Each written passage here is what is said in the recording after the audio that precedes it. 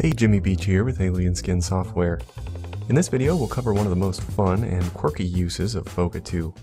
We'll be using the lens simulator and focus selection to make a picture of a real scene look like it's a miniature.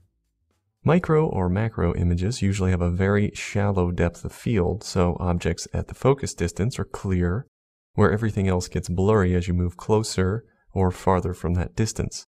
On the other hand, a photo of a distant subject is more likely to have everything in focus. So we can use bokeh to simulate the shallow depth of field and trick the eye into thinking that it's looking at something small. Before we get started, there are two techniques that you should remember. First, use a shot taken from high and far away, like from a plane or a helicopter, or preferably a flying dragon, maybe looking down on a burning village or something like that. I guess if you don't have a plane or a helicopter, you could use something like a building, but it just doesn't have that same wow factor to it. A close-up shot of a large subject just won't work. Second, boost the contrast and saturation to make everything look plasticky and fake.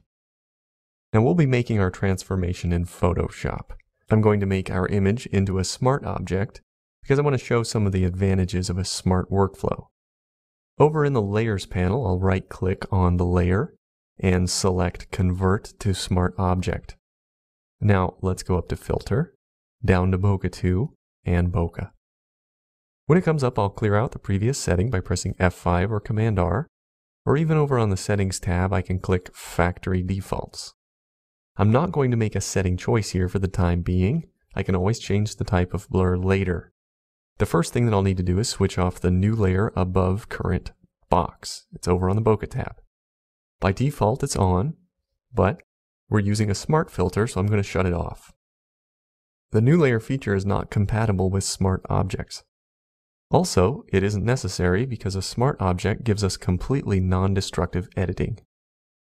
Next, I want to delete the default radial setting by pressing the X here, or delete or backspace on my keyboard, and I'll insert a full planar sweet spot.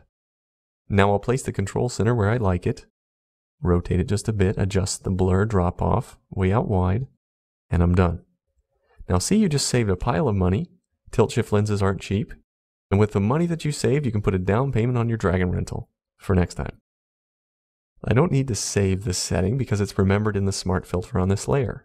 The next time that I open the smart filter, Bokeh will restore all the sliders to the same positions that I left them in. Now I want to boost the contrast and saturation, and I'm going to use Exposure 3 for that. We'll go to Filter, Exposure 3, and Color Film. Now I'll open up Slide Films and choose Fuji Velvia. This film has a signature high contrast and saturation look. And the same thing applies for exposure, just like it does with bokeh. We want to shut off that new layer checkbox because we're working on a smart filter. The checkbox is over on the Color tab. Now when I'm here on the Color tab, also down at the bottom, there is a saturation slider. Now I can use this saturation slider to make the image even more saturated to enhance that toy plasticky look. Once I'm done, I'll say OK, and I'm happy with the result, just like a toy model. Now I'm sure you're asking why we would want to use a smart object or a filter here. Let me show you over here in the Layers panel. I can turn them on and off, each individually, as well as double click on them, and it'll reopen the plugin, allowing me to make changes to that effect. Fancy, isn't it? There are a bunch of fancy things that you can do with smart objects in Photoshop. This is just the tip of the iceberg. I'm going to open up the smart object now to make a small adjustment. Let's say I want to clone out the little bush over here on the left. I want to keep the original file, but duplicate the layer and make some tweaks. So I'll press Command or Control J to copy that layer. Then I'll press S for the clone tool. I'll hold down Alt or Option. I'll left click to sample, and then I'll proceed to clone that tree right out of the way.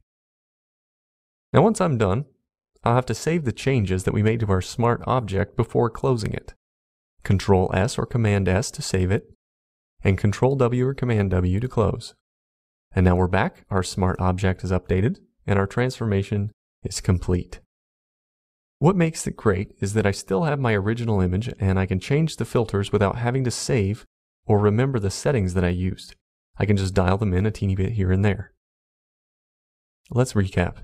We learned a bit about tilt-shift photography and what makes a good toy model image. We use a smart object workflow, and we covered how to place a planar sweet spot, and we upped our contrast and saturation with Exposure 3. I'd like to direct you to our website, www.alienskin.com, where we have beautiful examples, helpful advice, and plenty of other additional videos. I want to thank you for tuning in today. Until next time, this is Jimmy Beach with Alien Skin Software.